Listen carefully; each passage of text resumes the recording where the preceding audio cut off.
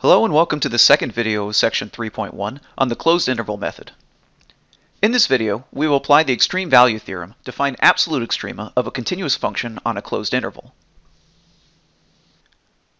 When we talk about the closed interval AB, we are taking all values x, where a is less than or equal to x, which is less than or equal to b.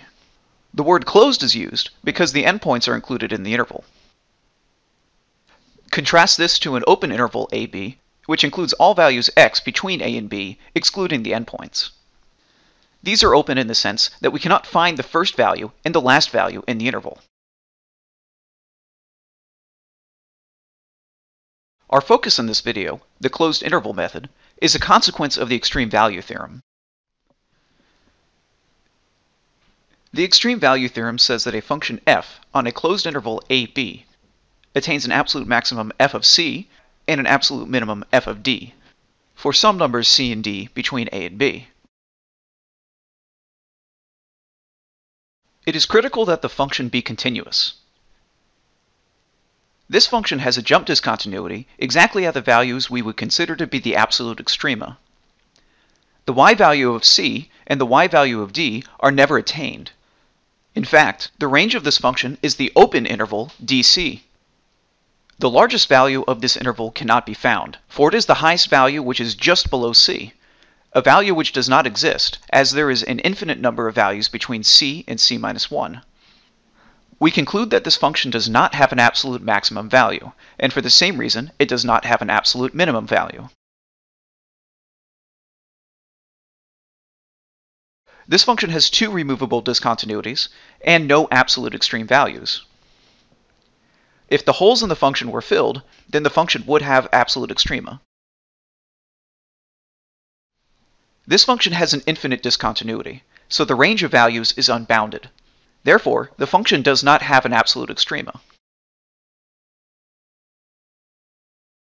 Not only does a function need to be continuous, but it must be continuous on a closed interval. This decreasing function is continuous on the open interval AB, but does not have an absolute extrema.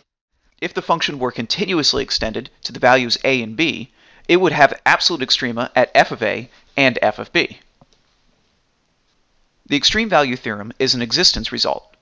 It guarantees the existence of absolute extrema, but it gives you no insight on exactly what those values may be. Once a function is known to be continuous on a closed interval, we can find the absolute extrema using the closed interval method. To find the absolute extrema, we find all critical numbers of the function which lie in the domain, and compare their y values to the y values of the endpoints. The most extreme values among these y values are the absolute maximum and minimum values. Take, for example, the polynomial f defined on the closed interval 0 to 3. As polynomials are always continuous, and we are on a closed interval, the extreme value theorem guarantees an absolute maximum and minimum value in the interval 0 to 3. The first step of the closed interval method is to find critical numbers in the interval. We take the derivative of f and factor. Remember that critical numbers are the x values for which the derivative is 0 or does not exist. Since the derivative of a polynomial is defined for all x values, the only x values of interest are -2 and 1. Be careful and don't jump to step 2 at this point.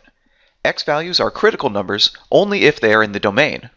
As the domain of f is 0 to 3, x equals 1 is our only critical number. In step 2, we collect the x values from step 1 and the x values of the endpoints. And we plug those x values into the function f to calculate their y values. For step 3, we have an absolute maximum value of 49 and one absolute maximum point, 349.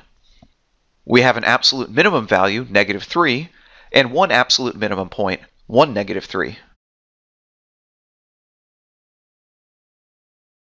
To summarize, by the extreme value theorem, continuous functions on closed intervals have absolute maximums and absolute minimums.